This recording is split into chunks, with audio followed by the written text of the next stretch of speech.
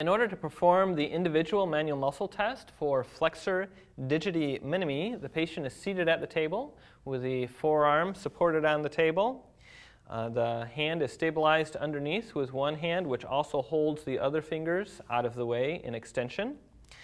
The forearm is supinated and the small finger is flexed at the metacarpal phalangeal joint and extended at the interphalangeal joints, just like that. The other fingers are held relatively straight. Resistance is applied to the volar surface of the small finger proximal phalanx, and the direction of resistance is into extension of the metacarpal phalangeal joint. So I'm going to push right here, and I'm going to try to straighten out your finger. Don't let me. Hold it right there. Hold, hold, hold, hold, hold, hold, hold, hold, hold, hold, hold. Very good.